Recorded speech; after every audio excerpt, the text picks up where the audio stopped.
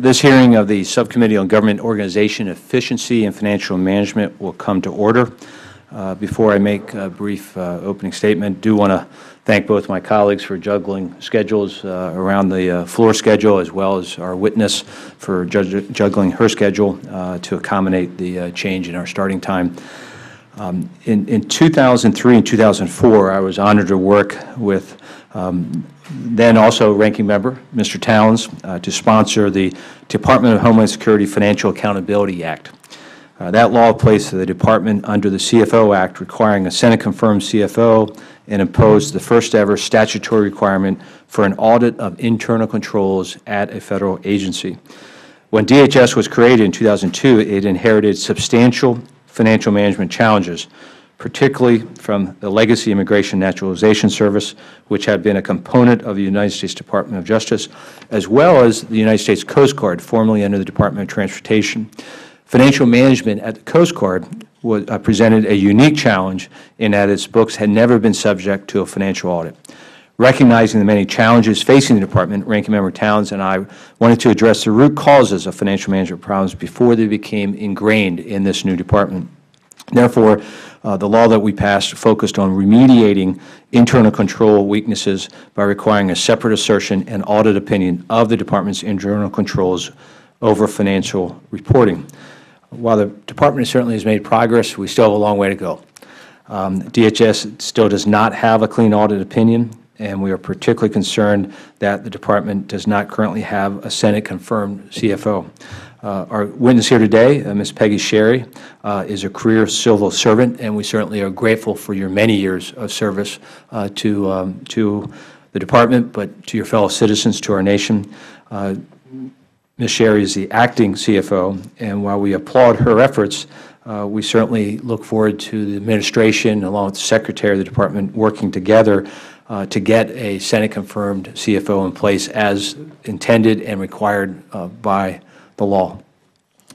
I'm pleased by the progress that DHS has made to address specific weaknesses, and I agree with the Department's strategy of foregoing standalone audits at components in favor of directing staff resources to correcting pervasive material weaknesses.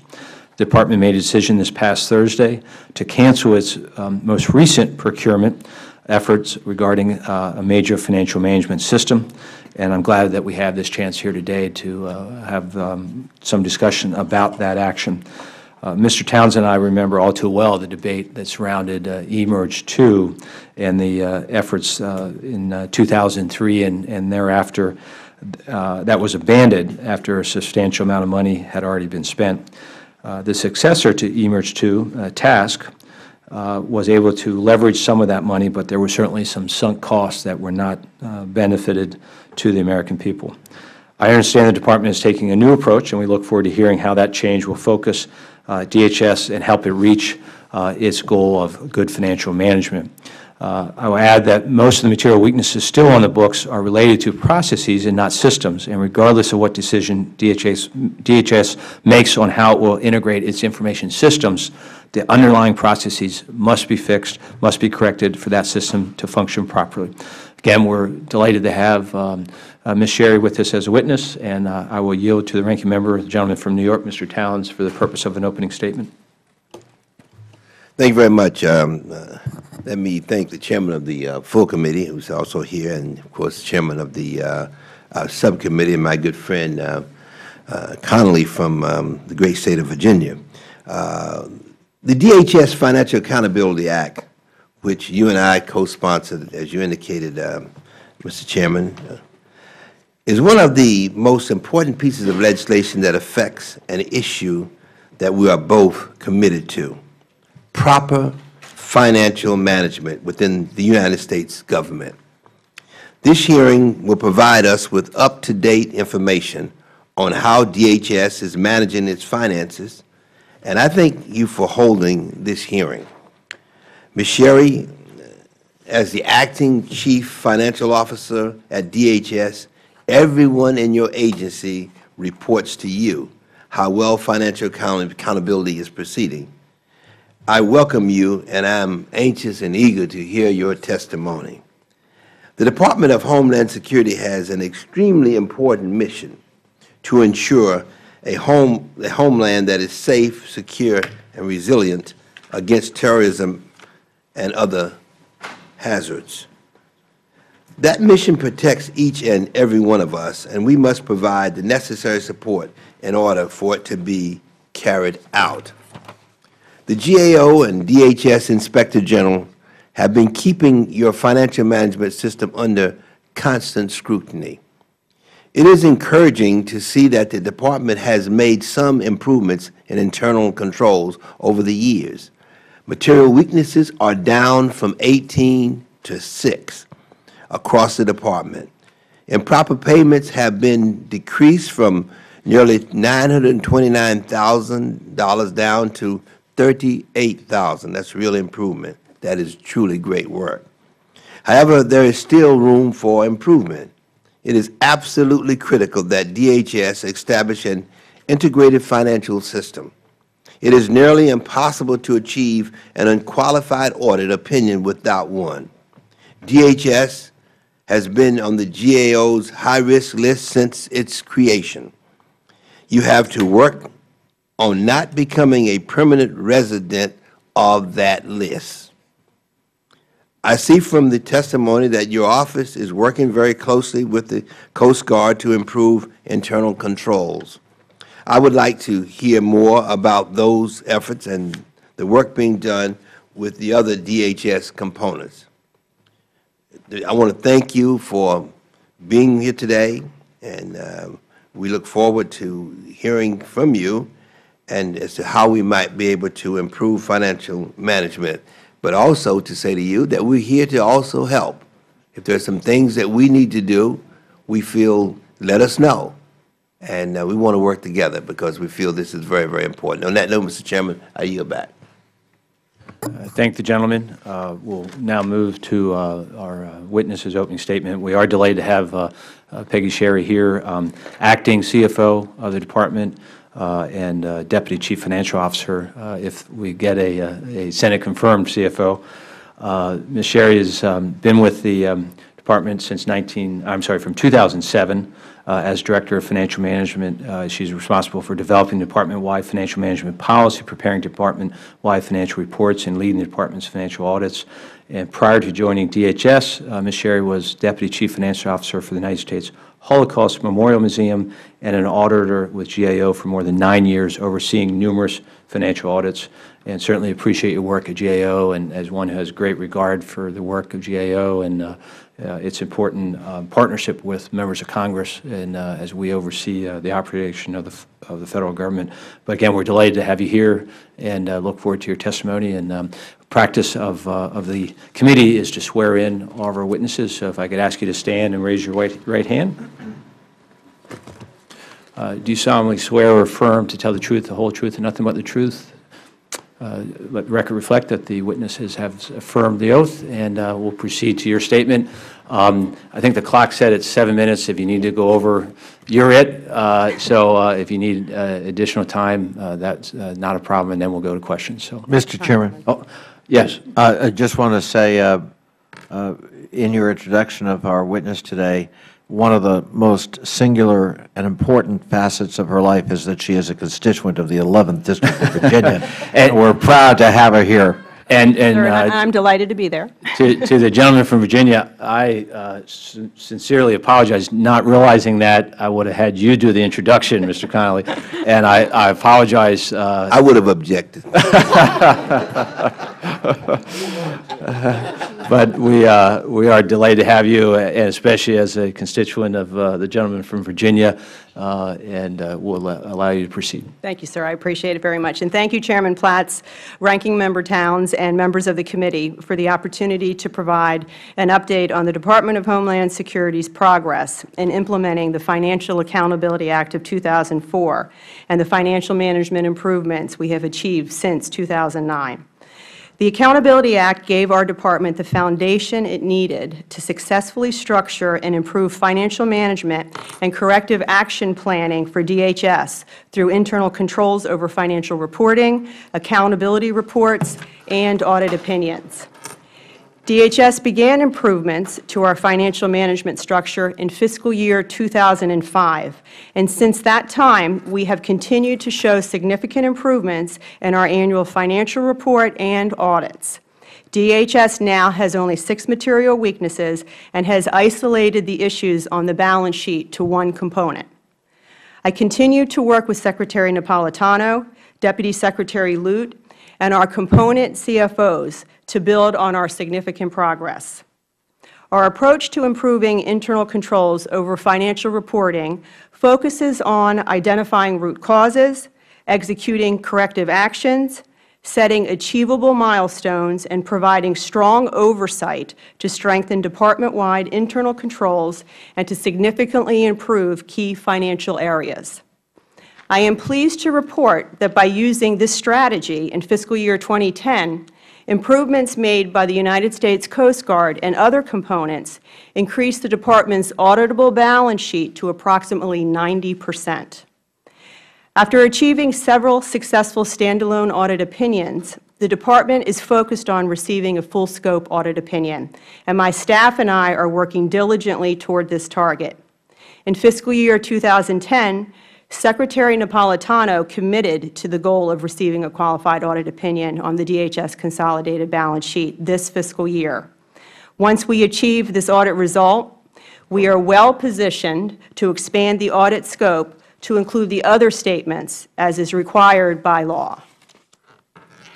In order to receive an opinion on our consolidated balance sheet in fiscal year 2011, specific improvements and corrective actions must be made at the United States Coast Guard. Admiral Papp, the Commandant of the Coast Guard, issued an all-hands directive memo to his staff, both civilian as well as military, this past January, that stressed the importance of corrections required to achieve success with the audit in fiscal year 2011. My staff meets regularly with the Coast Guard to monitor their financial strategy for audit readiness, also known as their F-STAR plan. I also meet frequently with the Coast Guard leadership, staff, and our auditors to discuss progress. Coast Guard is demonstrating controls over current year activity. They are verifying the accuracy of accounting data, and they are analyzing the financial impact of their legacy systems. By executing corrective action plans and monitoring risks throughout the year, the United States Coast Guard is putting the Department on a path to attaining a balance sheet opinion in fiscal year 2011. However, because of the deficiencies in their current financial system, the Coast Guard is still unable to fully remediate all of its financial management issues.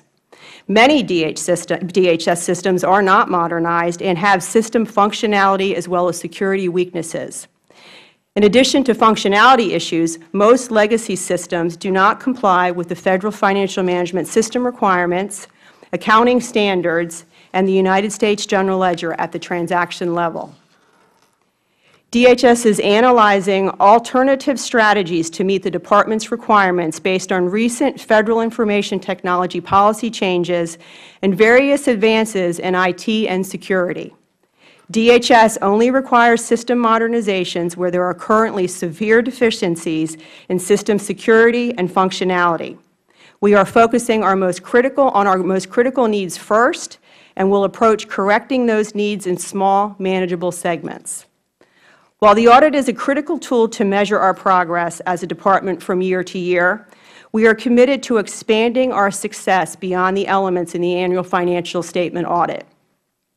The Accountability Act rightly highlights the importance of internal controls over financial reporting and implementing planning, programming, and budgeting for the Department. We strongly agree with those tenets and have established processes and controls to comply with government-wide initiatives like the Improper Payments Reduction Act and Open Government, as well as audit recommendations from both the OIG and the GAO. I am pleased to report that DHS was found fully compliant with the Improper Payments Information Act since 2009. We are committed to being strong stewards of the taxpayer dollars, and we have worked closely with OMB to make sure DHS was prepared to implement new improper payment reporting requirements. Today, all DHS components assess each of their programs for risk using standard guidance provided by my office, and programs potentially at high risk for improper payments are tested based on these assessments. Since implementing these controls in fiscal year 2008, DHS has significantly lowered estimated improper error rates at FEMA on average from about 9% to 2%. Improper payment amounts identified by recovery auditors have also dropped from about $929,000 in 2008 to just $38,000 in fiscal year 2010, even though the amount of data provided for recovery auditors to review has increased significantly from year to year. The Accountability Act also focuses on the need to report internal controls over financial reporting. This set the foundation for DHS to develop a financial management strategic plan each year. My office just published the Department's 5th Annual Internal Controls Playbook that establishes mission action plans and focuses on our most significant internal control findings. The playbook also supports moving our focus beyond internal controls over financial reporting and expanding improvements to internal controls over operations by using government charge cards and risk management initiatives to reduce the risk of waste, fraud, and abuse. Based on risk areas in the playbook, my office has established a bank card assessment team that meets weekly to implement corrective actions to strengthen the Department's internal controls in the bank card program. The Department also continues to refine and update the Financial Management Policy Manual. This provides all DHS employees with standard processes to follow for budgetary policy, financial reporting, and bank card management. A recent update to the Financial Management Policy Manual is the addition of our Financial Assistance Awards and Oversight section, which contains 11 new policies to streamline and standardize grants management at DHS. The policy manual puts management control systems in place to efficiently achieve the DHS mission. In compliance with the Accountability Act, our Program Analysis and Evaluation Division works with the formal planning, programming, budgeting, and execution system to guide the development of a 5-year budget and performance plan. These efforts produce the annual budget request and the future year Homeland Security Program report, another tenet outlined in the FAA. Clearly, the Accountability Act has provided DHS with a foundation for strong financial management and internal controls. However, to carry out this important legislation, we must rely on our most valuable resource at DHS, our people. At DHS, there are over 2,500 financial management professionals across the Department. In order to hire and retain the most qualified workforce, I sponsor various departmental and training programs within my office. I support a rotational fellows program, provide new hire training for the department-wide CFO employees. I host an annual CFO conference attended by over 300 DHS financial managers. We offer resource training programs for all program analysis and evaluation staff, and we offer an appropriations law training course for all department-wide CFO employees. Providing training opportunities and supporting career development not only better equips our staff to perform their jobs, but also helps us to retain our staff. Using the objectives outlined in the Accountability Act, we continue to make significant progress toward improving financial management at DHS. And I am very fortunate to work with such a dedicated staff and have the support of our senior leadership as we continue these efforts. I appreciate the support we have received from this committee and Congress, and I look forward to working with you in the future, and I am happy to take any of the questions you may have. Thank you.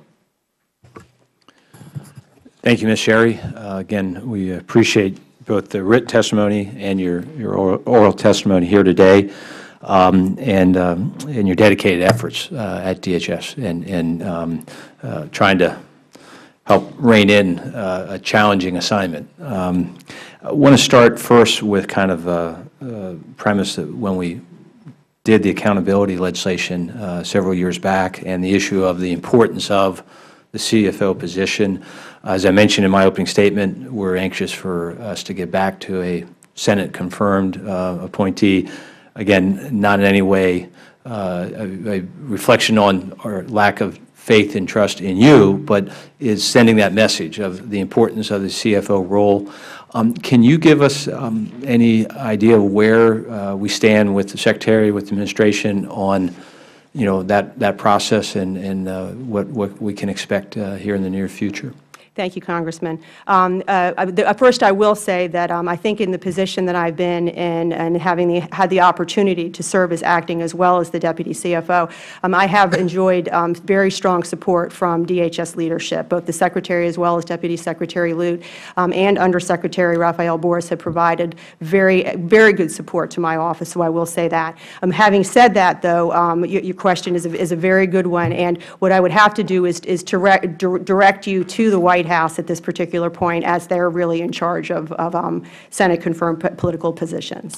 So there's been no discussions with you or the Secretary from personnel at the White House about a time frame or where things currently stand? No, sir, not directly with me. As far as where things actually stand, I do know that it is clearly an important initiative for the Secretary as well as for the White House. Yeah, we hope that the Secretary and the White House do take it seriously, because bottom line, it's the law, and we put it in law, Mr. Towns and I, with our colleagues in the House and Senate and the former President, because of the importance of emphasizing this position. As you're in your role as acting CFO and Deputy CFO, how would you describe your access to the Secretary? Is it a direct communication? If you have an issue, you can go right to the Secretary, or do you need to go to the Deputy Secretary or Undersecretary? No, I do have direct access. In fact, stressing the importance of getting the Coast Guard to get a clean opinion, I had the opportunity to talk directly with the Secretary and to emphasize to her the support, how important it was for us to be able to, reach out to the Coast Guard and to, kind of set that goal. And she went right out on record and said that even though it is a high-risk prospect still for us to be able to get a qualified opinion in 2011, just because, as you all have indicated, it is a complex agency, and there was a lot of work that needed to get done and still needs to get done at the Coast Guard. She absolutely went out and provided in writing, as well as sent a memo at the beginning of this calendar year to remind everyone that no one's letting up. It's not just the Coast Guard, but all of the other improvements that we've done throughout the Department. All components were responsible for working towards this qualified opinion this year. So absolutely, the ability to be able to go and talk about basic financial management needs, in addition to many, many meetings with her on the overall budget itself, is very critically important to the Secretary. I'm very pleased to hear that, and a testament to you and the Secretary to have and maintain that relationship and that open communication. And in fact, you're being here to testify as the acting CFO, we're appreciative of that commitment as well by your presence here today. On the issue of the decision to forego moving forward with the task program and to kind of start again with a department-wide financial management system, a couple of questions. The last effort with eMERGE 2, we had spent about $9 million before a decision that it just wasn't going to work. We got some benefit, I think, from those costs as we moved to the new effort with a decision to kind of start over.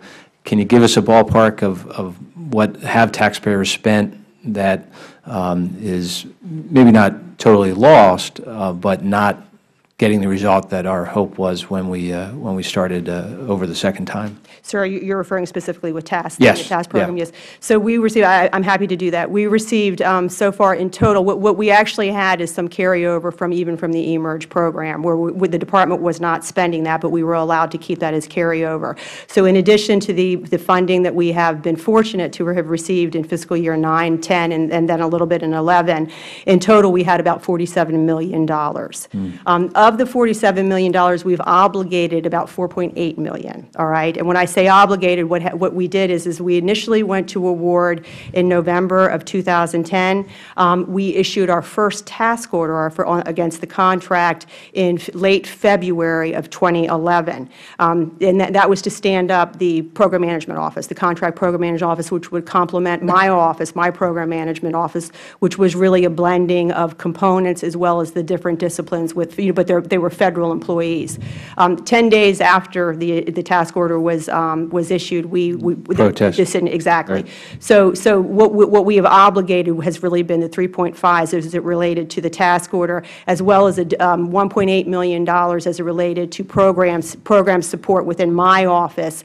And since we had to stop work, I really don't have any invoices against that, but that kind of gives you the magnitude of 10 days worth of the contract. So, but what we did get for that was an integrated master schedule, a draft integrated master schedule, because we really had just gotten out of the gate on this, okay? So we had an integrated master schedule as well as an earned value management, a draft plan for that, as well as a draft training plan as well. So, but what it doesn't speak to is the value that we've also gotten from this time around was really as it relates to the data cleanup efforts, the things that the Department has been doing, preparing in order to be able to get to the contract, and that would require working with the components have the most critical business need, really looking at the data cleanup initiative. So if I understand in numbers, $9 million that was spent eMERGE 2, and then a different direction, and we've spent somewhere in the $3.5 million, or you obligated, but we've just obligated it, but have not gotten invoices, so you don't know what. That's exactly right. So, that's exactly right. So of the 40+ million that was kind of set aside for this, the overwhelming bulk of that has not been spent. Yes, sir, that is correct. Right. That is correct. And any of the Federal energies that we have spent where it was as part of my base budget itself has been preparing for the data cleanup and the change management, any of the things that I'm going to be able to use anyway. Well, and that was my thought. So what you've done internally is you're not going to lose that. Absolutely not. All it's done is set the Department that much closer to being able to really manage this really well. So none of that has been lost. Okay. I've got some follow-ups on that, but I want to yield to the ranking member first, and we'll come back around. So I yield to the gentleman from New York. Thank you very much. Ms. Sherry, you mentioned that the most valuable resource DHS has is its people. And I want you to know I agree with you wholeheartedly on that. GAO reported in December 2009 that DHS hired staff in anticipation of implementing the task system. My question to you is, now that you've scrapped it, what happened to these staff people?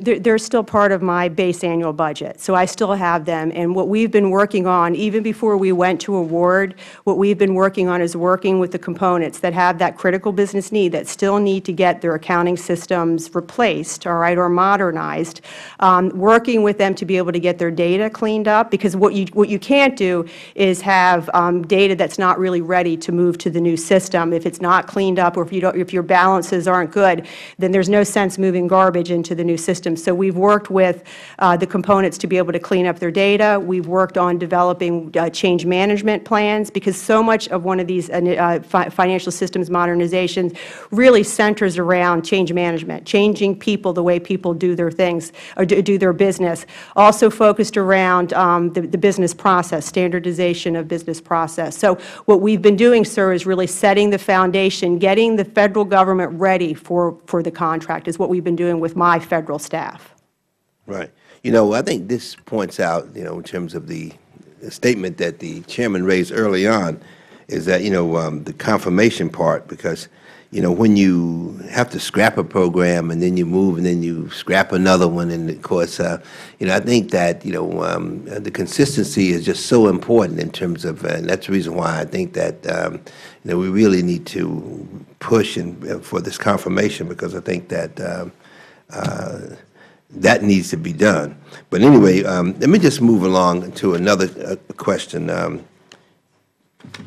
In your opinion, what is the worst case scenario for DHS if they fail to integrate discipline processes that GAO recommends before a new financial management system contract is awarded? What an integrated financial system really brings to, the value that it really brings to the Department is really sustainability. It introduces effectiveness and efficiency. And what we have at this particular point in the Department, not throughout the Department, because some of our components do have modernized systems, and they're in good shape. But some of the components, about 75% of my overall resources, they're on systems. These agencies, these components are on systems that are either they're legacy, they're proprietary, they're not necessarily supported anymore. In many instances, they're not integrated with an acquisition system or with the asset system. And as a result, what that means is I can't have strong internal controls. I can't, it's not just up to the system to have good internal controls, but the sustainability is really critical in order to be able to have these integrated systems. In addition, it allows you to be much more efficient in the work that you do. I think that from a standpoint of where do you actually have your people working, if they're doing manual processes where they're having to do manual reconciliations in order to be able to make sure the contracts that are recorded in your procurement system actually marry up with what you're actually reporting in your core financial system, having to do those manual reconciliation processes not only is not overly efficient or effective, I could be using them maybe to do heavy analytics, especially as we need in these current fiscal times. But what it also does is introduce internal control risk, the ability to be able to have something obligated in your contract system. If for whatever reason it doesn't make its way into your general ledger system, there's the potential to have some severe funds control, internal control weaknesses. Right. Thank you very much. And let me just say to Mr. Chairman before I yield back that maybe what we need to do is to send a letter indicating the fact that, this is the law and that, we hope that they would move forward with confirmation and just sort of send it from the committee. And I think maybe to let them know that, I really view this as being very serious. And I think that we should try to state it. And I yield back on that note. Thank the gentleman and certainly share that perspective. And we're glad to partner with you in urging the White House to move as quickly, and maybe that would be the first step, and then we'll urge our Senate colleagues to move quickly, too. That sometimes is one of the problems with confirmation. So yield to the gentleman from Virginia, Mr. Connolly. Thank you very much, Mr. Chairman, and thank you for holding this hearing. And again, welcome, Ms. Sherry. USCIS, FLETC, ICE have only one remaining material weakness each, while the Coast Guard still has 6. What are some of the factors, in your view, that explain the differences in internal controls among the different components that we have such a variance? The remaining material weaknesses at the department level, which is really the 6, which is really comprised of the various conditions throughout the various components, really can only be corrected by having strong, the tenets basically that come from the Accountability Act. What you need to be able to do is to identify what is the root cause of the material weakness or the significant deficiency. You need to be able to, so rather than just responding to potentially an auditor's finding where they identify an issue, if you just respond to that issue without really identifying what was the root cause, what was the reason for actually having that material weakness, what's going to end up happening is you'll continue to do work, but what you won't do is actually correct the internal control findings. And so by using the internal control playbook, which is really our annual strategic plan for how to correct our internal control weaknesses, we were able to work with the components, in particular my department, through the A123 process, to work with them to be able to look at how their internal controls were designed and whether or not they were designed effectively, and to look at, through the performance audits that we did also as a result of the Accountability Act, to find out how well we were doing as far as developing corrective action plans. So the idea that you could develop a plan that may not be responsive to the problem is not going to ultimately end up reducing your material weaknesses. What we've done with the Coast Guard and what the other components were able to do before that is to kind of crack that code, all right, working with us. They were able to identify, and I think the magnitude of some of their issues were clearly a lot smaller than the Coast Guard as well. But what we've done with the Coast Guard, working with them over the last couple years, and it's detailed in what they call their FSTAR, that's their audit remediation plan, or their audit readiness plan. What we've been able to do is to work with them to have them understand how to do that root cause analysis. So rather than just responding to an audit finding, they're now able to actually dig into what's the system issue, what's the process issue, what's the people issue, how does it actually relate to the remediation on the financial statements as well as the internal controls. Are there incentives within DHS to make sure that various components of DHS take material weaknesses seriously and understand we got to have an unqualified audit? Yes, yes, sir, there are. In fact, what we do is the Department Office of CFO, what we do is we meet with each of the component CFOs at least annually on an off-site retreat, where what we do is we jointly establish what our goals and objectives are for the year, as well as for the foreseeable future. And then what I am able to do is I take those goals that we all agree on and getting the clean opinion and correcting the material weaknesses, as well as things that are at the less significant level of a material weakness. We then place them in the CFO's plans, performance plans, annual performance plans as an objective that they must meet. And then what we do is we meet with them periodically and then again at the year just to basically assess where they're at. I then report that up to the Secretary and to the Deputy Secretary. So what you have is really, again, is what the GIPRA Act really wants us to be able to do, is to put that performance, decide what the outcome that you're trying to achieve is, and then put those goals into, or those, into the various plans, and then that is what we do, sir, to be able to get them to understand the importance. Given the progress that's been made, obviously, people do take it seriously. So, and I think it's a testament to your effectiveness as well, Ms. Sherry. Thank you, sir. Going back to the task order, and I'm going to be running out of time real fast here, but which breaks up the contract into smaller component parts. Is there an opportunity here, though, for DHS, for especially acquisition of personnel, to gain better contract management skills and technical expertise as we do that, so more people have a chance to participate and develop the requisite skills? Because Chairman Platt and I are both very concerned, and I know Mr. Towns is as well, about the whole issue of acquisition training in the Federal Government. So in the loss here of the reversal of the contract, is there also, however, perhaps an opportunity? There's great opportunity. Yes, there's great opportunity to do that. In fact, the Undersecretary for Management and the Deputy Secretary, as well as the Secretary, are very interested in making sure that we start to get this right. And I think that we've made some really good improvements, as demonstrated by the integrated plan that we have for addressing the GAO high-risk issue as it relates to transforming management, not just financial management, but as it relates to transforming management within the Department.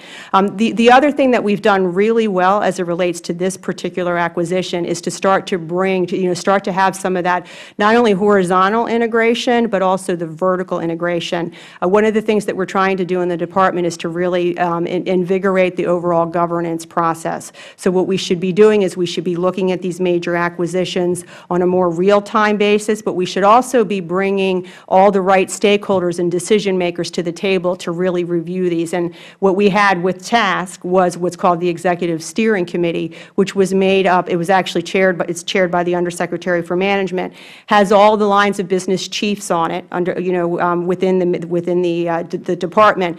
And then we also have as members on there, members from the various components. So you would have your CIO, you have your CPO, you have your CFO, various components that actually participate on this steering committee. So that, sir, also I think is a really good way for us to be able to get our hands around acquisition management throughout the Department. Thank you very much, Mr. Chairman.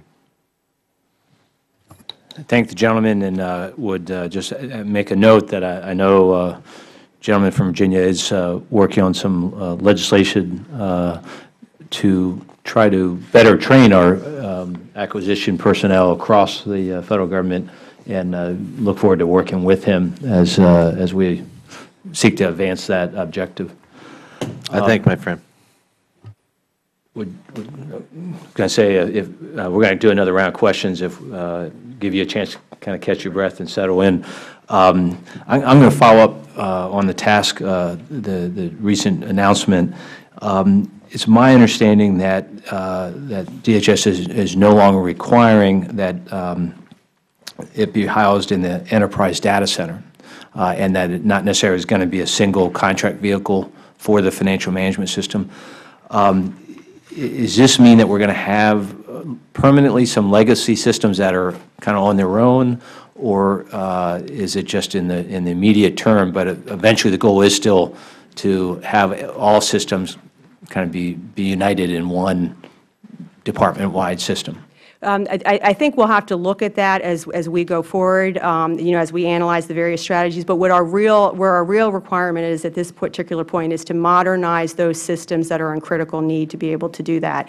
And that speaks to over 70% of the budgetary resources. Components that need those modernized systems are, well over half the department as it is anyway. So what we really want to do, based on, the changes in IT policy, governance, and just the way that we look at the systems modernizations, in addition to the grave fiscal environment that we're currently in as well, it really makes sense for us to focus in on our critical business needs and those systems that need to be modernized. So I think as we lay out our overall strategy, we will consider how we will include those components that already have modernized systems. But really, it's focusing on those critical business needs now and being able to implement this in small, manageable segments. And because of where the Coast Guard is, that's going to be heavily focused on the Coast Guard. Yes, sir. The Coast Guard clearly needs to have changes to their system. It needs to modernize their system. That probably is the main component that really I will struggle with in order to be able to get a full scope audit done. So I'm going to be able to get my qualified opinion on the balance sheet without the system, without us, modernizing their current system. I would not be able to do that for the full scope audit with the Coast Guard. In addition, you have FEMA that also has functionality as well as system security issues that must be addressed as also a critical business need. And then ICE, which is the accounting service provider for 5 other DHS components, also is identified as having system security and functionality issues. So we'll focus in on those critical business needs first. And maybe that addresses my question, and I was going to ask specifics, because in your testimony you talk about the Department's 5th Annual Internal Controls Playbook and identifying some plans and milestones, areas of focus. And you reference in there the Department's most significant internal control challenges. Is that coming back to really what you just walked through with FEMA, with Coast Guard? Absolutely. The being not compliant with the FFMIA and with A127, basically the good tenets to be able to say how you should be able to have good data quality. You should be able to have complete data. You should be able to have timely data to be able to provide to all your stakeholders as well as to the key decision makers of the Department. A $57 billion agency, and when we have some serious internal control issues, and especially, modernizing our systems would really be able to move us forward in that area. Well, and that's what, as a committee, Mr. Townsend and I have been working together in the past, and again now, is really getting the systems in place where it is day in and day out access to that information, as opposed to that manual, edits that are being done to rectify problems, but that it's tomorrow, if you need information, you can go to the system, pull it up, and then make informed decisions. Absolutely. So that commitment that you have made to that effort is one that we strongly support. And it goes. You've talked about the component CFOs, and you're working with them in your quarterly meetings, and how you try to kind of keep everyone on the same page. How is I'll say the chain of command or line of authority from you to the component CFOs? Do they answer directly to you, or to their agency head and then to you? They answer directly to their agency head, but there's the dotted line to the department CFO. So, as I said, I have the ability to be able to reach into their performance plans. In order to be able to hire into those positions, the department will weigh in. We also weigh in on very critical other hires, such as your budget director or potentially a PA&E director. That was my specific follow-up, that hiring aspect. Yes. So you don't have final say, but you can express an opinion on who's in these positions? We absolutely can, and I will tell you, I don't know that we've ever gone to the limit to be able to say if I have the final say or not. We've always been able to work. They've always been able to work very cooperatively and they do look to us to be able to provide that input as well. I asked that another agency that we've worked with in detail, NASA, Right. And one of the challenges we found there was you're the one that's responsible for the department-wide audit and consolidated your financial statement, yet in NASA the center CFOs were not very responsive to the agency CFO. It doesn't sound like that's an issue here. We're very fortunate. What we also do is I meet with them more regularly than just quarterly. I also meet with them monthly we have CFO council meetings where Right. it's the entire world that we work with, budget as well as program analysis as well as internal controls. And what we also do is we meet with them much more regularly as it relates to the critical internal control issues. So, for instance, I will meet with them as well as their senior staff on a monthly basis during the time. Once we come out with our ICFR playbook, we then, once they've signed on to coming up with a corrective action plan and what the ultimate outcome that they're trying to achieve is, they actually have to come in and work with me on a monthly basis and report to me the progress. So, and that's gone very well. And we have very little difficulty getting the component CFOs and the senior management staff really wanting to be able to improve financial management in DHS. Yeah, it sounds like a pretty across-the-board team effort, everyone on the same page. Yes, sir. That's great. I'm going to squeeze in one other before yielding to my colleagues who may have other questions. In talking about the internal controls audit, performance audit, is it a fair statement to say that based on your experience at DHS, this approach that was legislated in the Accountability Act is one that we should at least be considering for other departments and agencies, helping them to get to that bedrock of good financial management? It's worked very well in the department. It really has. And I think that many of the other agencies are probably more fortunate than I am as far as the number of material weaknesses that they have. So hopefully they're able to do this through their other through FMFIA. Hopefully that they've gotten that in there. I do think that for the department, though, it's not only been helping us with the internal controls over financial reporting, but it's really become the way we do life at DHS. The improvements that we've made in complying with the Improper Payments Act, it's about internal controls is really all it is. It's about identifying what your risk areas are, to really identifying the root causes for making improper payments, establishing strong corrective action plans, monitoring them, and then ultimately doing the right things, such as recovering the money that you may have improperly paid. If you didn't actually improperly pay something, but it was something else, such as a lack of supporting documentation or people didn't sign off that made it an improper payment, you correct that. You correct that issue. And so for DHS, the entire framework of the Accountability Act has really worked very well for us. You touched on a specific issue I want to follow up on the improper payments, but let me see if, Mr. Langford, did you have any questions? So, yeah. We'll go to Mr. Towns and then come back. Okay. Yield to the gentleman from New York. Thank you very much, Mr. Chairman. We talked about the material weaknesses at the Coast Guard. What are the weaknesses? They contribute to 6 of the department's overall material weaknesses. The first talks about financial management and reporting. They have material weakness in internal controls and system functionality. They have one, actually the only one contributing to our fund balance with Treasury material weakness. They have weaknesses in property, plant, and equipment, actuarial and other liabilities, and then in budgetary accounting. Those are the 6 remaining material weaknesses at the department, and because of the pervasive nature of the Coast Guard, they contribute to each of those. Right. Does this have anything to do with turnover of staff in terms of not staying?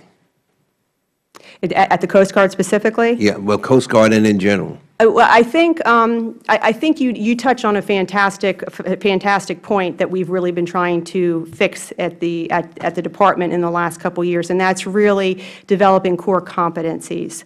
I do know that the Commandant is very interested in doing that, developing core, making sure that you've got those right core competencies, and that the rotation, the amount of time that you have with people rotating in the Coast Guard is the right amount of time so that you can actually develop those core competencies.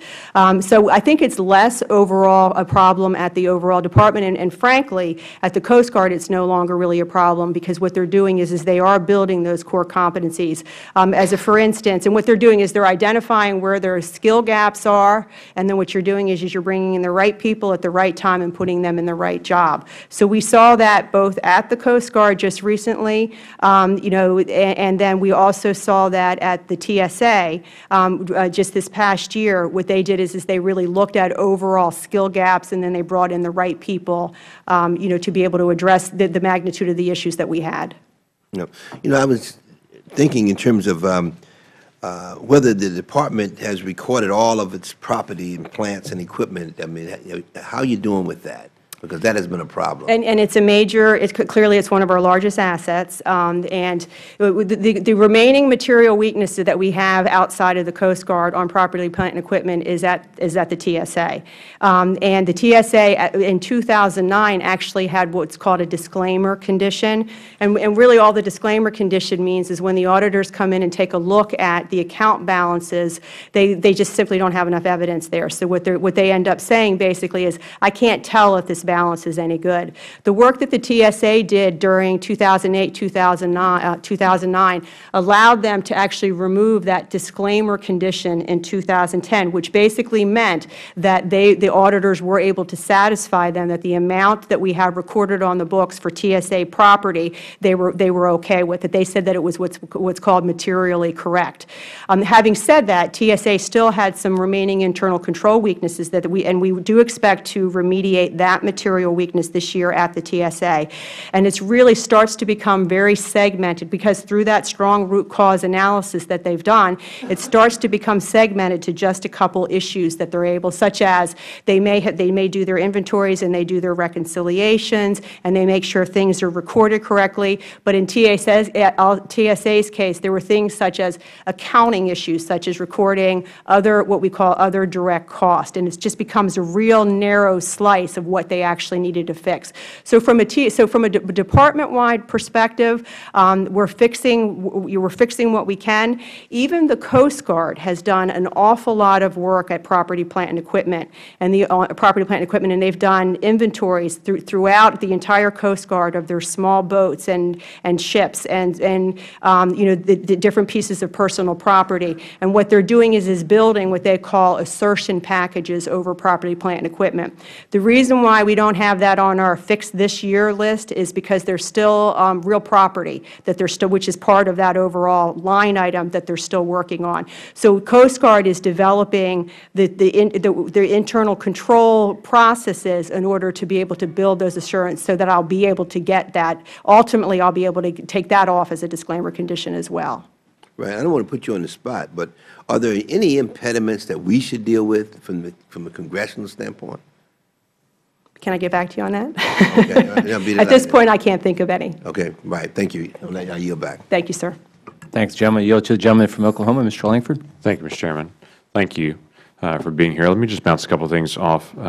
You had in your list earlier a statement about system security and functionality issues, and listed specifically Coast Guard, FEMA, and ICE on that one. Can we talk a little bit about, we talked a little bit about Coast Guard, can we talk a little bit about the ICE side of that? What does that mean to say that we're dealing with functionality issues and system security?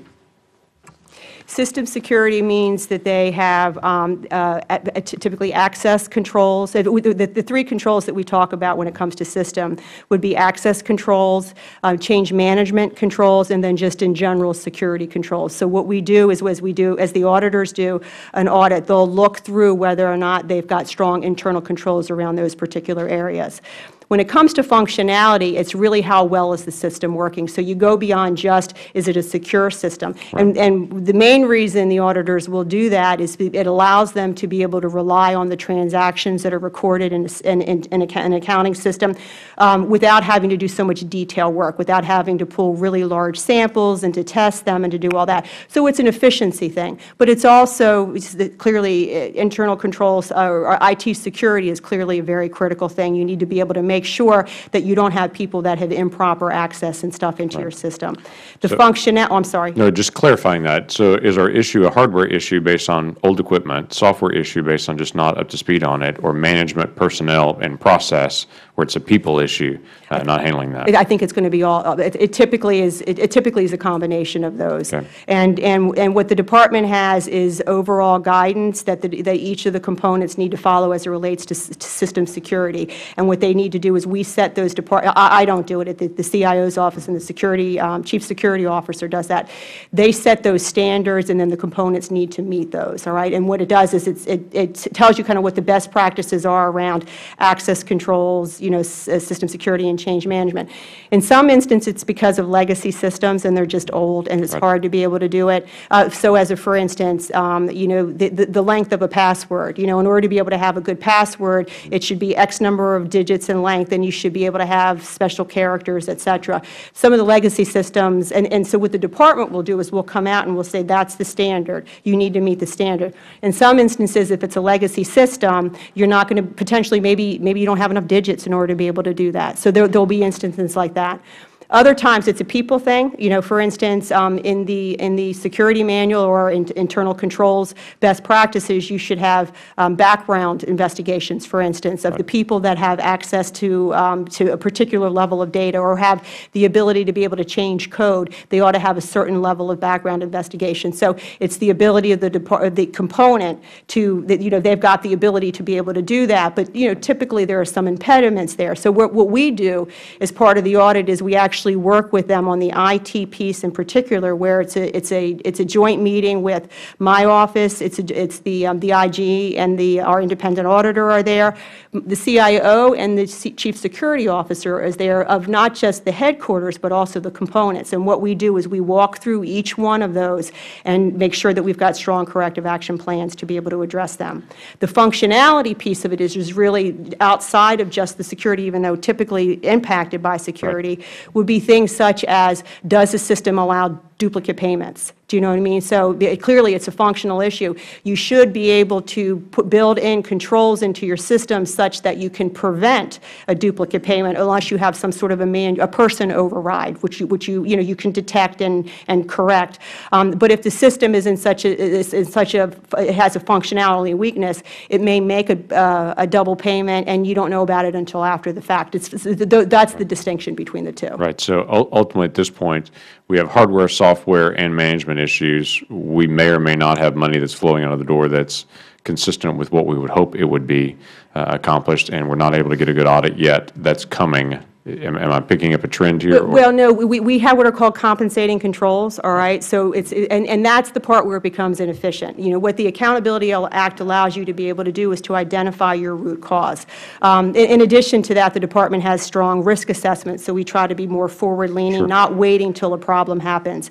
But if you identify a particular weakness that you can't necessarily build into your system because maybe and I'll use the Coast Guard as a for instance, because maybe the way that their system was modified due to change management weaknesses, you're not actually able to record, in certain instances, actually to get down to an actual transaction level. And clearly you can't audit unless you can get to a transaction.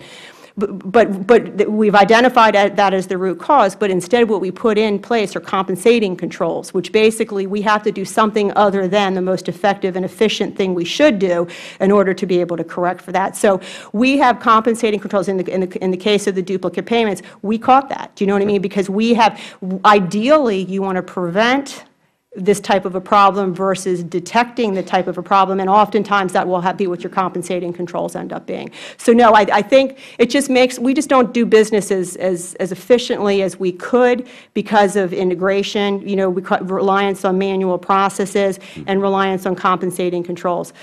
Just the other thing, I'm sorry, I get on a roll here, is basically the internal controls. The more of those that you have that are actually part of the system, the much more efficient the overall agency is going to be. Right, so it makes it seamless. Yes, yes, sir, that's exactly right. Yep, thank you. I yield back.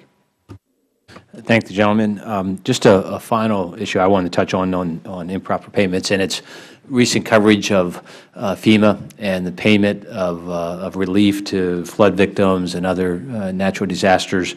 And then the letter in the mail saying, hey, 3 years ago we paid you $20,000, our mistake, and you got 30 days to pay it back. I guess if you can give me an update, because, I mean, this is clearly a failure of good internal controls, that money was being paid out inappropriately, and according to some of the statements in the news coverage of this, where FEMA personnel were kind of, encouraging the individuals to apply, saying, hey, this is something you're entitled to, you need to, go after. They get it, they spend it on, home repairs, whatever it may be, and now 3 years later or more. Can you give us an update? Because I know in the article it does reference FEMA. In December, the Inspector General being critical of FEMA for not going after hundreds of millions of dollars of improper payments related to Katrina and several other disasters, and that FEMA's believes it's moved from about 14% of error rate down to about a 3% error rate. That's good news. And I guess my two main points, if you can try to address this: one, is that accurate? Have we put in place better controls that we are getting down to a smaller and smaller error rate?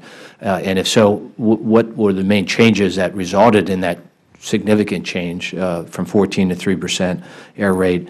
And then how are we dealing with the real-life impact on these individuals who went through a pretty trying circumstances to no wrongfulness on their part, got compensated, have spent that money, and now are being asked to, what are we doing to go out of our way to work with these individuals if we are to recoup anything from them?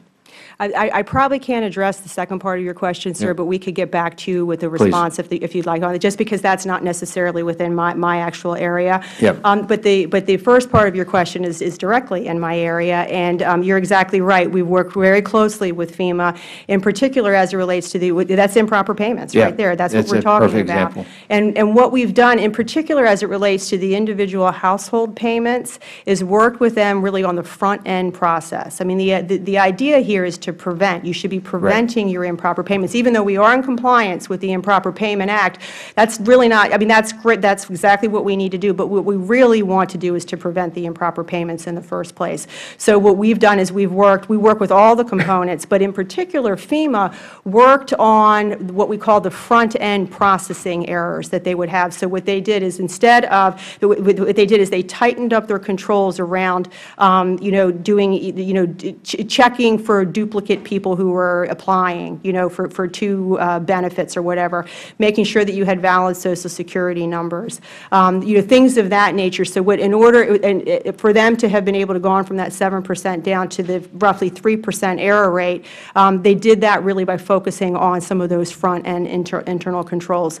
They're still testing. What they do as part of their annual improper payments testing, they test individual household payments. In fact, we actually do it quarterly now with them. We make sure that we actually do the testing more real time so that we can make sure that we stay really responsive. And what they're finding is just even better results. All right. So this type of prevention, preventative type controls, rather than having to go after people to get money back, really trying to prevent that up front. So that's what we're doing, working with them, as well as working with them in their other high-risk programs, working through those same sort of things. I kind of equate it to Mr. Connolly's about acquisition personnel and the training that, up front, they're doing it right rather than trying to correct it after the fact.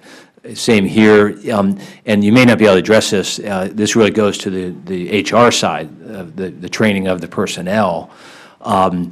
Is there I guess assume that if there's a flood in Mississippi or wherever, Iowa, that there's a cadre of FEMA personnel who, are well-trained, and this isn't the first time they're doing it. They go out and they know. Is it just in that training was not up to snuff, that they were having such a higher error rate? Or was it because of just the timing of a lot of disasters, and so there wasn't a breakdown in training, but a lot of new personnel? And you may not be able to address that today. I can't address that directly, and I can get back to you on that. And I was not in the department at that particular time, but I did have the opportunity when I did join the department to work closely with FEMA to examine what those internal control failures were. And what we did is we worked with them for several years. In fact, when we had the hurricanes for Ike and Gustav, what we did is we actually tested those internal controls. And I think it was the IG who tested behind them and came back with saying, yeah, what you're doing as far as tightening these preventative type controls here are working. But I suspect it was probably a combination of many of the things, sir, that you talked about. But we can, if you'd like, we could get back to you on that. If you could follow up with the committee on really how, what's the main things they did to get from perhaps double-digit to now low single-digit error rate. And then also the other issue I understand outside of your domain is how they are working, where an innocent citizen got a payment, and because I understand that there is, the citizen can petition for, it to be forgiven or a payment plan. I guess I'd like to know is how customer-oriented are we? Because if it is a citizen who's done nothing wrong, to get a letter saying, I mean, even the initial letter saying, hey, you owe this money and we'd like it in 30 days, if it was our fault, I hope that letter is also laying out, we'd like, 30 days, understand this may create a financial hardship, and so please contact us and, we will work with you for a repayment. I hope we're doing that up front versus kind of a letter saying, hey, pay up, and then after the fact, we come back. So if you could follow up with the committee, that would be great. No other questions.